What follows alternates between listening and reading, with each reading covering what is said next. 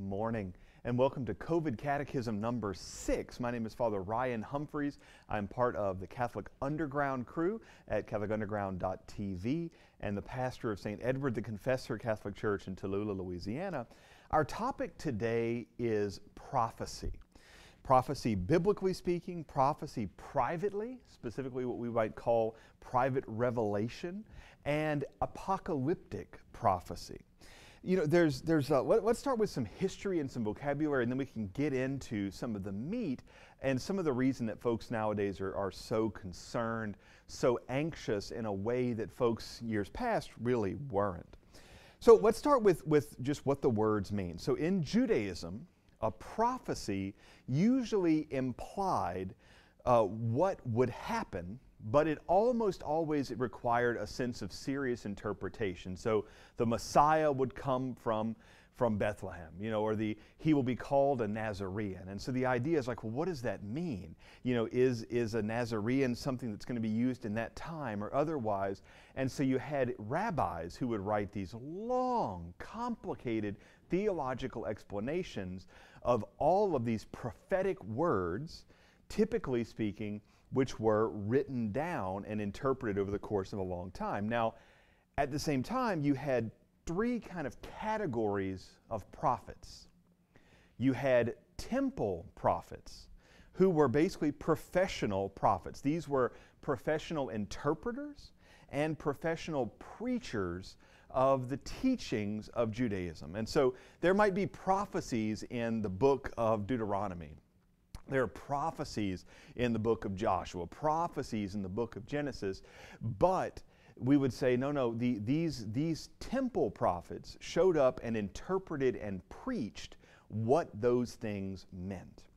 We also had rabbis, a word we're much more familiar with nowadays, who were professional theologians, basically, and teachers. They weren't so much there to preach as they were to instruct. Nowadays, we have a distinction between evangelists and teachers. Think in the same sort of way, professional preacher versus professional theologian. And then you had the prophets. Now, the prophets were the ones who showed up from time to time, and they would go walking around and they would preach and they would teach, but it was not Judaism 101, it was the Lord is going to do something big. And so these are folks like Daniel and Ezekiel and Isaiah who are saying things that are not to be found in the Pentateuch, not to be found in the first 5 books of the Bible, not to be found in the law. These are new things that the Lord is trying to tell us, maybe about the future, maybe about the present.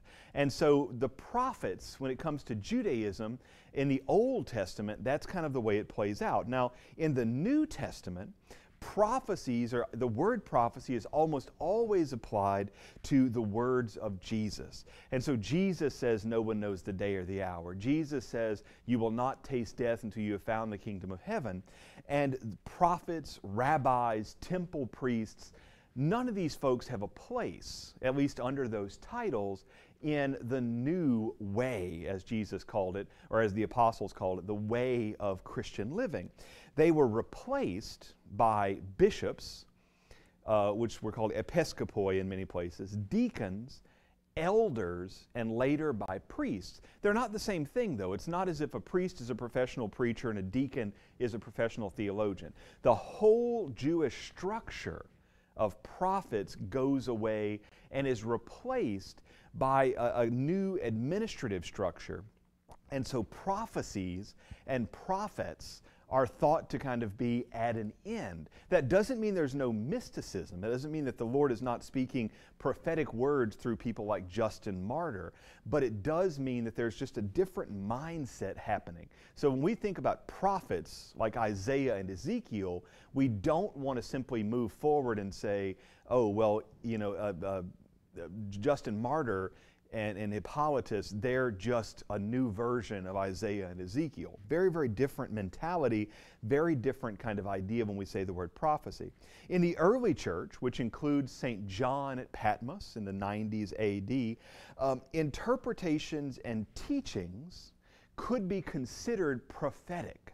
You know, you might say, well, look, this verse here talking about Moses was actually talking about Christ.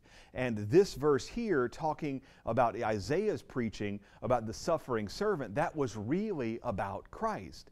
And then too, the idea was that's also my spiritual life. And so when Moses does this, that applies to Christ, but it also applies to my spiritual life. And so you get what we call the patristic mode of interpretation, where suddenly the scriptures and the words of Jesus are meant to apply well above and beyond merely historical, but they're meant to have an application to the life of Jesus, an application to the moral life, and then an application to my own spiritual life.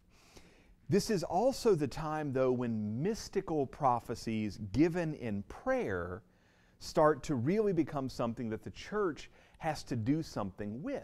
In Judaism, you had the Lord said, you know, and so, okay, that's fine, the Lord said. He said it in the scripture, maybe he said it through one of the big prophets. But now in Christianity, when Jesus is the same yesterday, today, and forever, and Jesus is the final revelation of God, why do we need mystical people having mystical visions? Why didn't Jesus say it when he was here? And that church really has to ask some questions about what the deal is with that. How do we understand it? Now, in the early church, this is maybe the first 300 or 400 years, most of these mystical prophecies, which are given in prayer, are about answering pressing questions that the church is really kind of trying to deal with and directing the community or the bishop. You know, someone has a mystical vision like Justin Martyr, and he's saying, this is how we should understand the Mass. Or here is some mystical vision about what the bishop should do. Or St. Augustine has a mystical vision about having to go to this city or saying that to whoever. Or a pope has a mystical vision that there's going to be a great invader, and then suddenly one of this army of vandals shows up at the door, and so he goes out and says, let me negotiate to bring an end to Attila the Hun's, you know, conquest of whatever. And so you have these kind of things that are about the future. They are prophetic, but there's a sense of they're directed toward the here and now. They're not about, in 275 years, this will happen. The mystical prophecies of the early church are almost always directed toward understanding the faith and how do we understand the words of Jesus in the context of the Roman Empire, in the context of the collapsing Roman Empire, in the context of living in the Eastern Roman Empire, in the context of living in Hispania, which is no longer controlled by the Romans. You know, so we have a lot of different questions being asked. All of these things, which are given as kind of mystical prophecies, apply there. It's also important to remember that in the early church, there was no question that the bishop was the only last word on all teachings, all mystical visions, everything.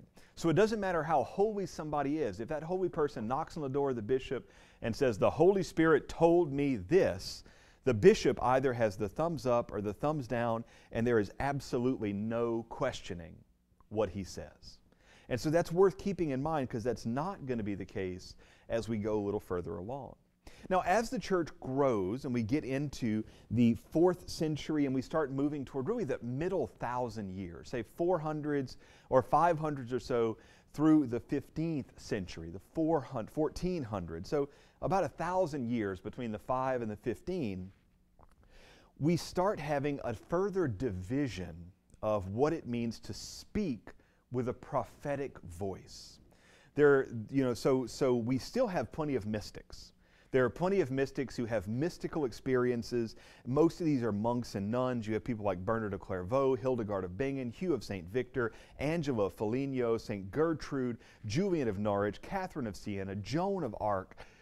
We have plenty of mystical people, but we restructure the way that we think about prophetic teaching, and specifically the prophetic teaching of the Bible, of the tradition of the church, and then the magisterium, which speaks with a prophetic voice, which speaks with the prophetic mission of Jesus, who is priest, prophet, and king. And so we start to have a distinction between charismatic teaching, which we would call evangelization nowadays, between catechumenate teaching, which we would call catechism nowadays, and between mystagogical teaching, which we would call kind of training in the spiritual life. And then you have theological study. So you start to have real serious discussion of this council taught this about the natures of Jesus Christ as true God and true man. What does that mean for us? The natural law indicates that, that we have these rights as human beings, these obligations as human beings. Let's start hammering out what that is. And so you have people like Augustine who are writing these thorough and complete theological treatises proving the existence of God from the fact that the number 0 exists, and people who are doing real theological work, speaking with a prophetic voice. Almost always these people are clergy, because the clergy is comes from a Latin word meaning clerk, which is somebody who can read and write. So the clergy class in that middle 1,000 years are basically the folks who can read and write for the most part. And so the clergy are most of the ones doing the theological study because they're most of the ones doing any of the study. But we have these kind of distinctions starting to arise. All of these things are considered a prophetic voice. Being an evangelist is a prophetic task. Being a teacher or a catechist is a prophetic task. Being a mystagogical teacher, almost always that was the priest who had just baptized somebody, but being a mystagogical teacher was to speak with a prophetic voice. And so prophecy becomes less associated with mysticism and more associated with the daily work of the church. But like I said, the mystics are still there. They're mostly monks and nuns, and you have, big names like Bernard of Clairvaux, you have Joan of Arc, these are folks who are big deals, but most of their visions are not prophetic in the sense of this is what the future holds. Most of these visions are oriented inward toward the spiritual life, toward the direction of the community, toward what is necessary for us to do right now. It's not about what will come in 100 years' time. For the most part, these mystical visions are people saying the Blessed Virgin Mary wants us to honor her birth, or we need to pray the rosary, or we need to use the brown scapular. These are things that are really oriented toward the sanctification of the world and less toward what is to come. Remember, this is the time when the Black Plague is happening. And even in the midst of that, people are not, generally speaking, worrying themselves about what the end of the world will look like. Prophecy at this point is mostly oriented inward. Now, once we get to the Protestant Revolt, 16th century, everything changes. We enter a genuinely new era in world history, and we enter a new era in the church, because this is the first time that a heresy is not going to get stamped out. This is the first time that the Christian church is generally going to tear itself into pieces, and you're going to have orthodoxy, and then you're going to have this heresy, the heresy of Protestantism, existing in parallel for the foreseeable future. Now, this happened in 1066, way back when we had the Eastern and Western churches, but that's a schism. These are valid churches with valid teaching who disagree on some extremely specific points associated with jurisdiction and law. The Protestant heresy is a full-on heresy that does not teach the truth about Jesus Christ, that rejects the sacraments of the church. So you have here a heretical sect growing and thriving, and the church making no ground to shut it down. So there really is an entirely distinct moment in Christian history, one that does not get enough attention from modern day Christians. When that happens, though, prophecy begins to change dramatically. Our perspective on prophecy changes dramatically. Remember, right after the Protestant Revolt takes place, Our Lady of Guadalupe shows up on the scene. And while there have been Marian visions going all the way back, when Our Lady of Guadalupe shows up, something different is happening, because her arrival brings with it 14 million converts from the Middle Americas and the former Aztec Empire. And so Our Lady of Guadalupe is a giant big deal in the 1530s. Then we're going to have a string of Marian apparitions, and I mean no joke, serious, intense Marian apparitions. You're going to have Our Lady of Good Success, you're going to have Our Lady of La Salette, Our Lady of Lourdes, you're going to have people like Teresa of Avila and John of the Cross show up on the scenes, and these are serious mystics. These are people who are writing in the spiritual life and experiencing God in a way that is fundamentally supernatural. You know, this is when you start to see people like Joseph of Cupertino, who when he prays, no joke, floats off the ground. And he is the patron of aviators because it was considered an annoying, regular occurrence. When he would float off the ground, the wind would catch him. This is in Cupertino, Italy. And he would fly across the fields completely in ecstasy praying. And the people, the monks, would then have to jog miles to go collect him and drag him back if he was still floating, or carry him if he wasn't. I mean, you're like, it seems comical and absurd, but the stories were so common that the people in the area just took this to be just part of the normal, this is what happens with monks sometimes. They start to levitate. So you have a lot of these incredible mystical things happening at the same time. You have St. Anne Catherine Emmerich, or Blessed Anne Catherine Emmerich, writing her incredible revelation of the passion, dolorous passion of Jesus and the dolorous passion of Mary.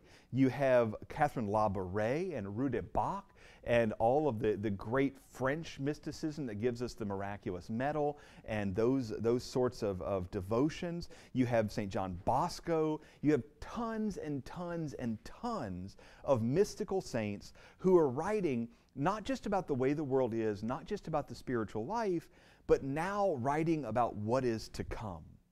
And so it's after the Protestant revolt in the 16th century that we start to say, what is the end of the world going to look like? And when Mary starts showing up and talking about you've got to pray the rosary and you have to do penance, and the big word is chastisements. We start to hear constantly from all angles, from Mary, from the saints, that there are chastisements coming, punishments that are coming, great offenses against God are taking place, and God intends to bring forth chastisement for us. And this era, the 1600s until now, really is the moment of what we might call eschatological theology. When people start to really ask questions about the end of the world, about the second coming of Jesus, we start to get tons of private revelation. And this is different than before, because in years past, a saint may have written in her journal or his journal something. They may have told their spiritual director or mentioned it to the bishop. But for the most part, you just don't have pages and pages and pages of private revelation which is associated with Saint so-and-so. Bernard gave some crazy sermons, in Clairvaux. Hildegard of Bingen wrote some amazing things and some deep spirituality. St. Gertrude wrote some stuff about purgatory. But for the most part, we don't say this is Gertrude's revelation. We simply say the Lord said these things and Gertrude was just the vessel he said it through. But nowadays, once we get into the modern era, we start getting a lot of people saying, this is the prophecy of St. John Bosco. This is the way that Teresa of Avila thinks about the spiritual life. This is also the time, we should note, about 100 years after the Protestant revolt gets going, of the Anabaptists. Now, the Anabaptists are an interesting crowd because this is the first time, and this is kind of the second generation of Calvinists, who believe that the Holy Spirit speaks to every single one of us, and so any one of us can become a mystic without any connection whatsoever to the spiritual life, without any connection whatsoever to prayer, without any connection whatsoever to the sacraments. The Holy Spirit just speaks. And if you study the history of the Anabaptists, there are some wacky stories. If you really want a story, go look up Munster and the Anabaptists. Just type it into Google, M-U-N-S-T-E-R, I believe, and the Anabaptists, A-N-A Baptists. It's bonkers. These are people who believed the Holy Spirit was speaking to them. They basically conducted a military coup to take over the city, threw out everybody else. It's complete lunacy. And yet that's become a tenet of modern day Protestant Christianity, that not only can the Holy Spirit, But that's the premise of Christianity. The Holy Spirit will tell you anything you actually need to know, and the rest is just up in the air. You know, and it's completely irrational, but the whole notion of it is that the Holy Spirit will speak to me, and that's the only thing I need to know in terms of God. And if I believe wrongly about Jesus, or I believe wrongly about the Bible, it doesn't matter. The only value of those things is to give God a way to speak to me, and so it doesn't matter if I interpret the Bible rightly. It doesn't matter if I understand who Jesus is rightly, as long as I have a personal relationship with Him. And as irrational as that seems, that's become kind of a defining characteristic of modernity. Now, once we get past, or once we get deeply into this moment in history, prophecy becomes something very different. We've had, for the longest time, prophecies, mystical moments where prophecy was rather seen in two parts. There was the mystical, and then there was the ordinary work of the church. And biblical prophecy we could think of as the ordinary work of the church, and mystical prophecy we can think of as private revelations. Maybe that's necessary for the whole church, maybe it's not. The biblical stuff definitely has to be interpreted. After all, the biblical prophecies were not written in English. They were written in other languages, and every translation is by its nature an interpretation. And so biblical and private revelation, private prophecy rather, becomes something that's just that's part of the church. In our era, the biblical, private, and apocalyptic prophecies start to blur together. And of course, the 20th century begins with the explosion in the United States and ultimately in the Western world of Pentecostalism. The idea that the Holy Spirit will move absolutely powerfully, and in fact that it must. And that if you don't have mystical experiences, you're not adequately Christian. If you're not baptized in the Holy Ghost, if you're not praying in tongues, then you are lacking a fundamental part of the Christian experience. And the idea that supernaturality and mysticism are not just, a possibility, but they're an expectation. And accompanying that mentality, which has become kind of universal among Christians, you have Our Lady of Fatima, Our Lady of Knock, Our Lady of Kibeho, Our Lady of Akita, Our Lady of Garabandal, Our Lady of Palmin, Our Lady of Giecwald in Poland, Our Lady of Finica-Batania. You have Our Lady showing up just in unprecedented numbers to all sorts of people. You also have hundreds upon hundreds of self-proclaimed mystics, stigmatists, visionaries, both Catholic and Protestant, all claiming to be mystics or having supernatural communication with the Lord, and so many of them throwing up red flags, so many of them publishing books for profit to share the word of the Lord that the Lord has given to them, and that may in fact be different or even contrary to the scriptures, to history, whatever. You have visionaries and mystics who are taking a break from their mysticism or their stigmata to go to Disneyland or to go give talks or to run workshops, to engage in inner healing, which is a completely nonsensical idea. You have all of this kind of, this new age, neo-pagan, neo-mystic kind of stuff, which is swirled around and which is this kind of, which is all claims to be the prophecy of the Holy Spirit. And most of this stuff, in terms of just a quick look at the Bible, is exactly what the Antichrist would bring forward. It's all complete lunacy. And yet, that's the nature of prophecy in the modern world. That's the nature of the way that we're instructed to think about prophecy in the modern world. Now, Father Ryan, I have a question. Some of this stuff is clearly inconsistent with Christianity, but you judge a tree by its fruits, and some of these people have good fruits. Benny Hinn is healing people. You have the Catholic Charismatic Renewal, which is, equal parts incredibly good, orthodox, faithful, and complete lunacy. And you have people within that who are absolutely doing what the Holy Spirit wants them to do, absolutely hearing honestly what it is the Lord wants to do, and they're bearing good fruit. I mean, I began my life in my spiritual life with the Catholic Charismatic Renewal. I prayed in tongues, I interpreted tongues, and I have a number of memories of experiences that are 100% the real deal. And yet we have so much blurred together and confusion. How do we understand this? This is where the phrase private revelation becomes a really important thing for us to keep in mind. The Lord is going to speak to all of us, not in audible words, not in mystical experiences, but the gifts of the Holy Spirit include wisdom, knowledge, and understanding. And the Holy Spirit will speak to our hearts if we quiet our hearts and allow ourselves to listen. Meditation is a type of prayer, I talked about a few weeks ago, is a type of prayer in which we quiet ourselves and listen to the Lord.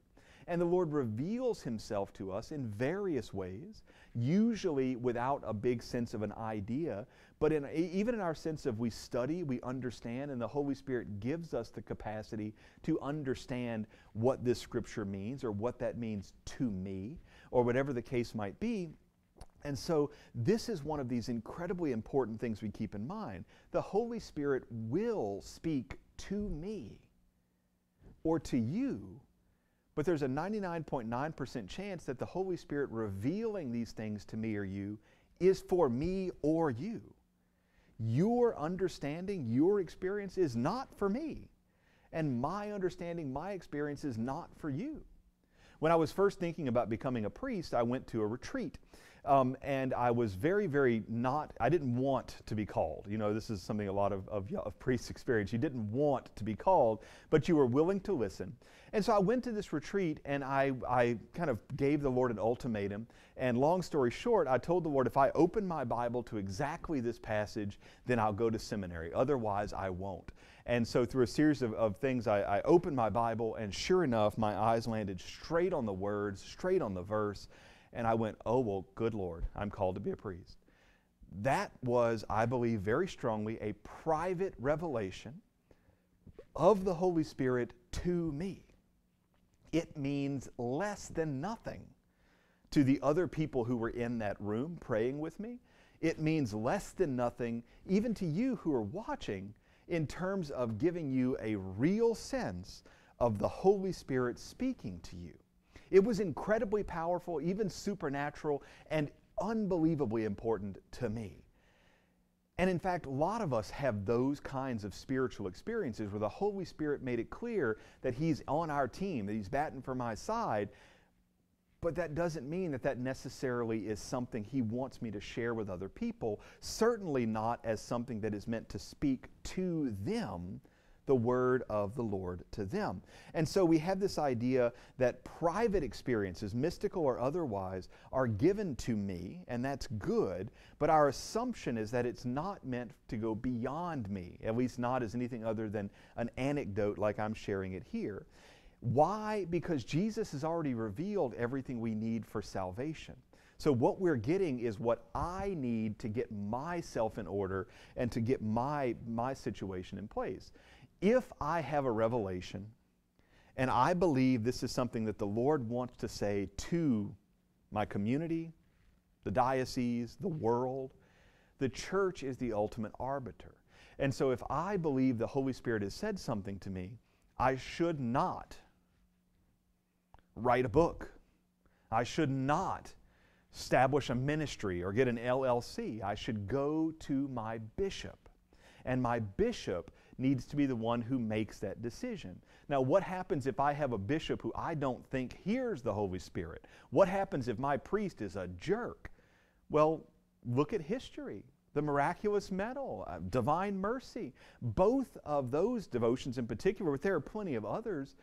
These nuns went to their spiritual directors, and the spiritual directors had their head where the sun don't shine for a bit. Juan Diego went to the bishop, who had his head where the sun don't shine for a bit. And you know what? In all these cases, and in fact in a lot more, when you start finding mystical writers through history, the church is generally opposed, but the Holy Spirit opens minds that need to be opened.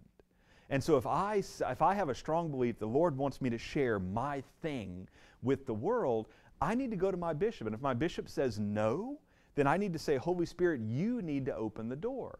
Because there are a lot of people, y'all, a lot of people, mystics, woohoo, who are out there publishing books and running inner healing workshops that are less than useless. They're devastating to faith. They are destructive of the Catholic faith because they are sure that the Holy Spirit is speaking to them and they are entrusting their private mysticism to others. And in doing so, damaging themselves and damaging others. I mean, we have to just look at Medjugorje and Conyers in our own moment. Both of these places, Medjugorje in Europe and then Conyers, Georgia in the United States, both of these places probably had a genuine experience of the Lord, or Our Lady rather, appearing to them. Both of them had a lot of seers and a lot of the stuff lined up in the beginning, and then both of those situations started cashing in.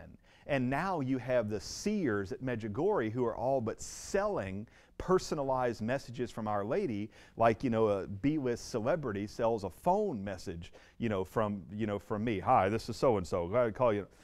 It's nonsense. And there are people who have had incredible spiritual experiences at Conyers, at Medjugorje, at other places. But because those seers put themselves above the church, because those seers began to cash in on what the Lord offered them, that mysticism has fallen away and become a detriment to the church. And that's what private revelation, private revelation is such a big deal and why we need to be so cautious about it. So, what does the Bible have to say about the end of the world? What is the biblical prophecy of the apocalypse? Well, it's relatively straightforward. There's a lot of it, but it all really boils down to about 8 things. The Lord will be manifest in His glory. That is, you look and you see and you recognize the glory of God. It's not something that will be hidden. It's not something that will be obfuscated. We will see the manifest glory of God. The day of the Lord, which is that day when He comes, will be terrifying. Nobody will be excited to see it. We will all be scared and horrified because the glory of God's majesty is intense. And in fact, what it does is it reveals our own weakness, it reveals our own failures, and so everyone who experiences that will feel utterly and completely naked and exposed. And if we believe that we are above that, we are wrong. The dead will rise physically in their bodies. Judgment will happen. No one knows the day or the hour, and it cannot be predicted. It cannot be predicted. And that means the rapture is not a thing. It's not a real thing that was invented 100 years ago, in large part because it was considered a good way to get mostly Pentecostals, but also, circuit preachers, revivals. It was considered a good way to get circuit preacher revivals, to get people in seats. It is not a biblical idea. It is lunacy. And so the rapture is not a thing because no one knows the day or the hour. It cannot be predicted. All creation, all that exists, except for heaven, purgatory, and hell, will cease to exist. It won't explode. It won't melt. We don't need to know about those details. At this point, the atoms could simply stop being atoms, and there you go. It ceases to exist in any meaningful way.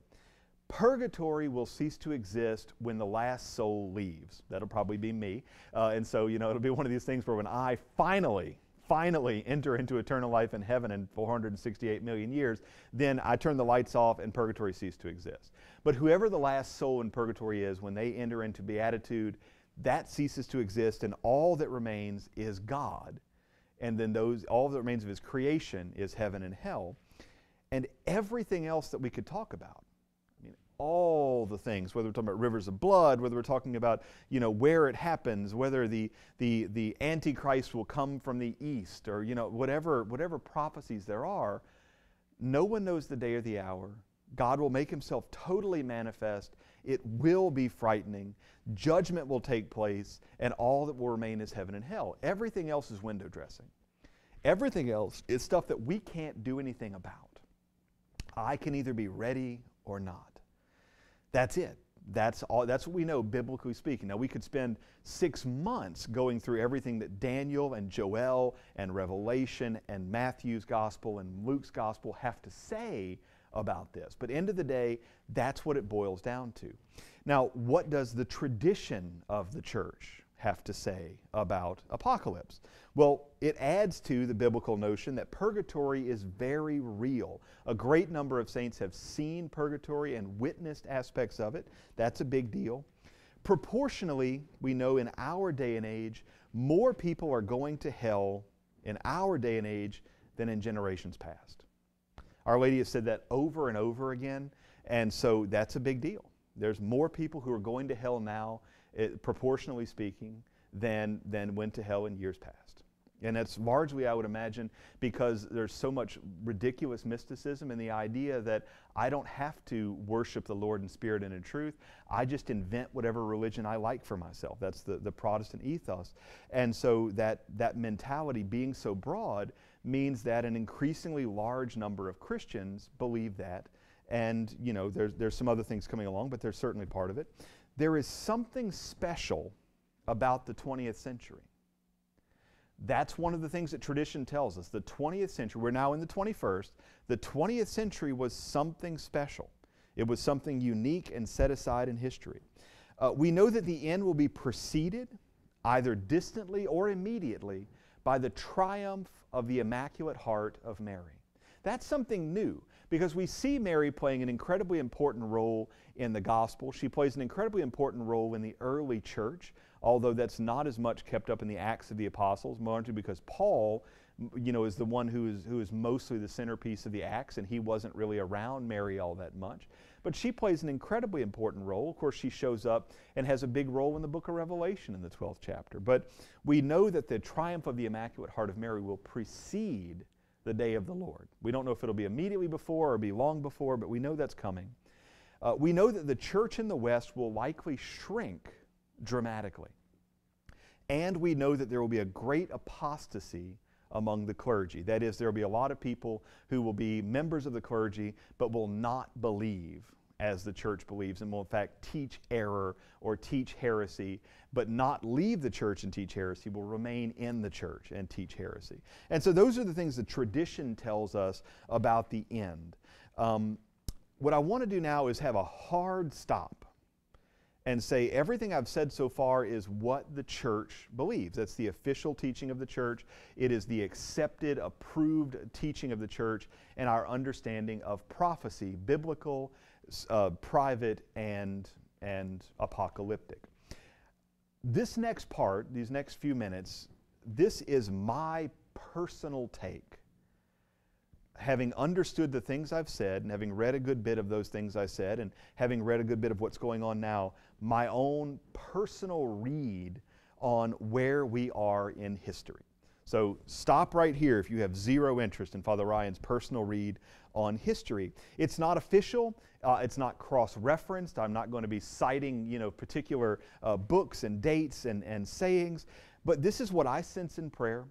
It's what, when I was talking to people on my sabbatical around Europe, they had the same sort of thoughts. These are when I'm talking to people who are on the left, people who are on the right, people who are traditional, people who are more liberal, people who offer the ordinary Mass, priests who offer the extraordinary form, folks on a lot of different fronts. When I start asking them and talking with them, and people who are really studied in this stuff, this is what I've kind of started to piece together from the thoughts of people way smarter than me. So this is my take, starting at 40 minutes after, my take, my read, not the official anything, my read on what this moment in history is. Number one, Our Lady is stepping up her game dramatically. We had Our Lady of Guadalupe show up, then we had Our Lady of Good Success in Quito in the 1600s, and then things started to really ramp up. And then you got to, then you started going to Knock, and then you get to Lourdes and La Salette and Fatima, and then you just keeps increasing. And now you have Kibeho, and you have Garabandal, and you have Akita, and you have the questionable apparitions at Medjugorje, and just the constant and ramping up, speeding up visions of Our Lady of Guadalupe, Our Lady always saying the same basic thing. The dangers are coming, big catastrophe, big chastisement, pray the rosary, do penance. You know, so you have that going on. Second, you have Pope Leo XIII's vision. Now this was in the late 1800s, right when Our Lady is stepping up her game at Lourdes and La Salette. Pope Leo XIII is in his chapel. He has a profound vision. I'm not going to explain the whole thing, but he hears, coming from the tabernacle in front of him while he is praying the Mass, he hears Jesus and the devil arguing, and the devil says, I can destroy your church so quickly. And Jesus goes, you can't destroy my church, very reminiscent of the book of Job. And the devil says, no, I can destroy your church. I need 100 years and I can completely wipe it off the face of the planet. And Jesus goes, I'll give you your 100 years just so you can see how wrong you are. When the Pope hears this, he freaks out. He goes and he writes down two prayers, the short prayer to St. Michael the Archangel and the long prayer to St. Michael the Archangel. Those prayers then he insists are to be said at every single Mass. And they were said at every single Mass until 1969. And so you have the vision of Pope Leo XIII, which I believe very strongly began a century, and I believe that century was from 1917 to 2017. I believe it was 100 years in which the Lord took away some of the protections he has applied to the church, and in which the devil was given free rein to mess with a lot of priests, a lot of clergy, and to do a lot of damage. And I have reasons for believing this 1917 to 2017, but that's the story. That's what I think makes sense. I don't think it's a coincidence that Pope Pius XII was consecrated as a bishop on the same day that the miracle of the sun took place. You know, he was this bishop who was expected, or this pope rather, who was expected to be very stable. He was ordained on that day, and in the first half of his pontificate, he was Mr. Stability. He was an incredibly good, solid pope, and then suddenly, and a number of people write about sudden personality changes, in the midst of his pontificate in the 1950s or so, he has a sudden shift in personality and immediately begins to let people who are very questionable theologians, you know, people like Augustine Bea and others, you know, very questionable theologians, they just start calling all the shots. You have dramatic changes in Holy Week, which opens the door for these huge changes that will follow. You have the influence, sudden and unexpected influence of the Belgian, Dutch, and German theologians who suddenly show up and start to basically be in charge of the Curia, really kind of out of nowhere. I don't know why this happened, but you have this kind of sudden, unexpected thing start to happen in the middle of Pius XII's pontificate. Our Lady of Good Success in Quito, which is taking place in the 1600s, predicts a huge event in the middle of the 20th century. This is number 4. And the 1600s, this little nun is there, and Our Lady says, look, in the middle of the 20th century, some stuff is going to go down. There's going to be an incredible attack on the family, and it's going to be hugely devastating. A lot of folks are going to go to hell. There's going to be a massive attack in the 20th century. You need to pray and ask the Lord to make ready for when that comes. In the middle of the 20th century, we have Humani Vitae, a good document theologically, but it is the impetus for church-wide disobedience, from cardinals down to deacons. I mean, you have just clergy across the board saying you're free to ignore Humani Vitae and use contraception. And you have, in fact, most lay Catholics being told by their clergy, you are free to disobey that and do whatever you want to do. And you know, you start to have almost immediately a massive majority of Catholics begin to use birth control, which is a sin, and in fact, a grave sin. And so what you end up having is you have most Catholics nowadays, I mean, I would say probably in the neighborhood of 85 to 90% of married Catholics using contraception, which puts them in an ongoing, unrepented of state of sin. And so you have people who are not in the state of grace receiving Holy Communion, and I think you're pretty much talking about the vast majority of Catholics in that boat. That's a real problem. It's a real issue. And to receive communion in that way is blasphemous. Number 5, you have the Second Vatican Council arising as a source of massive division. It's been used as an all-access pass for all sorts of changes to the liturgy, changes to the teaching of the church, changes in the church's authority to teach at all, as well as the mindset that, you know, the church's teaching is a fluid thing that can go here or there. I'm not saying the documents themselves were bad, but I'm saying it has clearly become kind of a talisman of sorts, that you say, oh, the Second Vatican Council, and you get to hold up your pass and say and teach whatever you want. So we've been kind of in this experimental period for the last 60 years where anybody who says Vatican II is free to do whatever they want to do, and anybody who argues against that is treated like some kind of horrible human being who is contrary and opposed to the work of the Holy Spirit. It's a bit like questioning that climate science is an absolute, you know, completed field. Anybody who raises any question whatsoever, even if you're a supporter, is considered a skeptic and a denier, and you just can't, you're not even allowed to talk. That's division. That's not from the Holy Spirit. It's not a genuine sense of good. That's division. The council itself may be good, but it has been used as a source of division. We should also say that Pope Paul VI wrote memoir after memoir about how he was tricked and manipulated into signing documents that made massive changes to the teaching and practice of the Catholic Church, and that he didn't even know were happening. I mean, most famously, the Pentecost octave, he comes down to celebrate Mass on Monday morning, and the sacristan puts out a green vestment, and he says, it's the octave of Pentecost. And the guy says, Holy Father, you dissolved that. You got rid of that a month ago. And the Holy Father looks at him dumbfounded and goes, what? Well, I didn't do anything like that. He goes, your signature's on the document. The entire church being played and manipulated in big, giant ways, following that council, big questions, big effects in the middle of the 20th century. In 1960, we were supposed to hear the third secret of Fatima being revealed. That didn't happen for a further 40 years. There's still questions about the completeness of that document, so there's some big question marks about the conclusion, that secret of Our Lady of Fatima. And then we have Our Lady appearing at Garabandal, and in fact a number of other places, and then again at Akita, saying the same 4 things.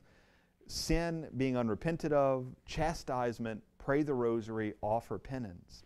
And at Akita, of course, we have the very, very strong teaching that bishops will fight against bishops, cardinals will fight against cardinals in the news media and in public. You know, this idea of a great apostasy.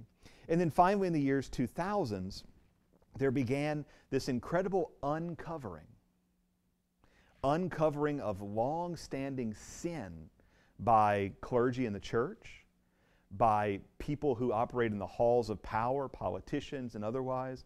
We start to see the sexual abuse of children by the clergy becoming revealed.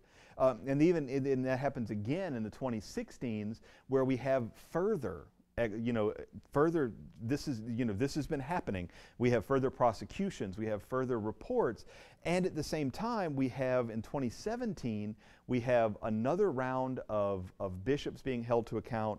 We have the Me Too folks who are this explosion within Hollywood of all this abuse of children, abuse of women, abuse of sexuality all over. And it's all being made to come to light. It's not being hidden anymore. And then, of course, the Epstein affair becomes its own interesting kind of side question about all these incredibly powerful people and the abuse of children, which anyone who is familiar with Satanism will tell you is always at the heart of Satanism. It's the abuse of children. And it's no accident that Our Lady is an icon of innocence, of youthful beauty, and of chastity. And so much of these things, especially the stuff we're seeing now, the gross stuff we're seeing now, is effectively the anti-Marian experience. You have the abuse, sexual abuse and perversion of children, which is the exact opposite of the youthful beauty, innocence, and chastity of the Blessed Virgin Mary. So that I say all that stuff to say that putting those pieces together, that's how I understand what's going on in the world today. We have this moment where the 20th century was a century of darkness, a century where the Lord removed some protections from the church, whatever those might be, and opened the door for the devil to come in and do some damage. And the devil did some damage, a lot of damage. But that moment has ended. And now we're seeing this incredible revival happening within the church of the laity and the clergy who are saying, we want our church back. We want genuine orthodoxy. We don't want easy Christianity. We don't want you to tell us that we can do whatever we want to do. And you're seeing a genuine division happening in the church between those who say, I want to follow Jesus, and between those who are saying, we want to make this as easy as possible and open up the church so that it basically doesn't teach anything different than the world teaches. And you see that in kind of the German synod stuff going on, and then you see the distinction with the faithful who are saying, no, we want to know the true love and power of Jesus Christ. We don't want to be given the easiest possible path. That is not what we desire. Interestingly, the last piece of this whole thing I'm thinking through comes from a young priest who was interviewed in 1969 by the German radio, and his name was Joseph Ratzinger. You might know him better as Benedict XVI, who celebrates his 93rd birthday today. But back then in 1969, he was interviewed, and he had some incredibly important things to say. And so I'm going to conclude with this somewhat long COVID catechism with this. He said, the future of the church can and will issue from those whose roots are deep and who live from the pure fullness of their faith. It will not issue from those who accommodate themselves merely to the passing moment, or from those who merely criticize others and assume that they are themselves infallible measuring rods. Nor will it issue from those who take the easier road, who sidestep the passion of faith, declaring false and obsolete, tyrannous and legalistic all that makes demands upon men, that hurts them and compels them to sacrifice themselves. Some of those words are shockingly apropos. He also says, from the crisis of today, the church of tomorrow, he's saying this in 1969, from the crisis of today, the church of tomorrow will emerge, a church that has lost much. She will become small and will have to start afresh, more or less from the beginning. She will no longer be able to inhabit many of the edifices she built in prosperity. And as the number of her adherents diminishes, so it will lose many of her social privileges. In contrast to an earlier age, it will be seen as a voluntary society, entered only by free decision. And as a small society, it will make much bigger demands on the initiative of her individual members. But in all the changes at which one might guess, the church will find her essence afresh and with full conviction in that which was always at her center, faith in the triune God and Jesus Christ, the Son of God made man, in the presence of the Holy Spirit until the end of the world. In faith and prayer, she will again recognize the sacraments as the worship of God and not merely as a subject for liturgical scholarship. The church will be a more spiritual church.